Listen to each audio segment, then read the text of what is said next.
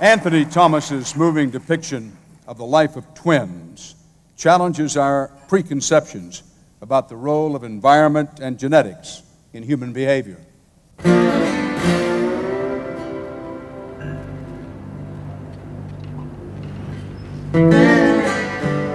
Bill and John Reiff are the superstars of this twin universe.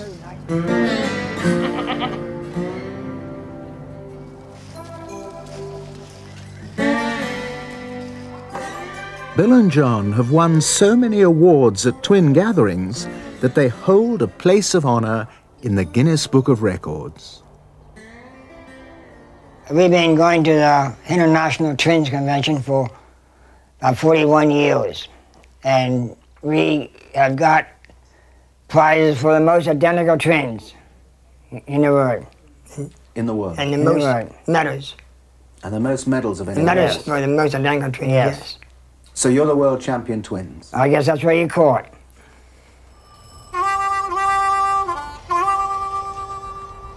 Bill and John have shared each other's company since they were together in the womb.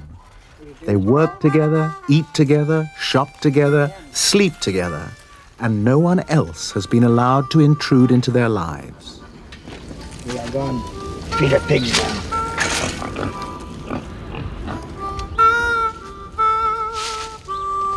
It'll take long to do that.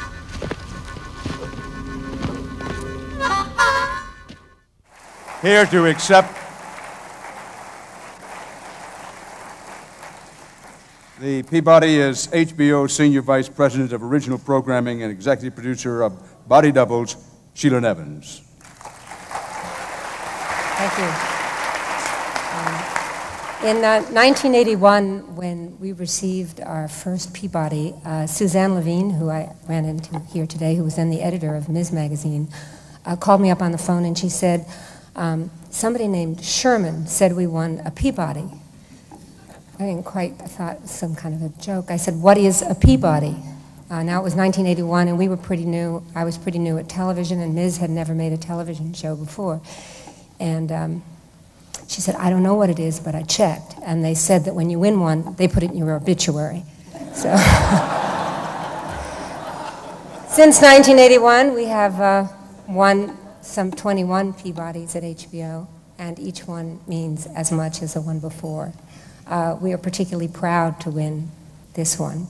I'd like to thank, on behalf of Jeff Bukis and myself, the Cracker Jack documentary team at HBO, Jackie Glover, Nancy Abraham, and Anthony Radziwill.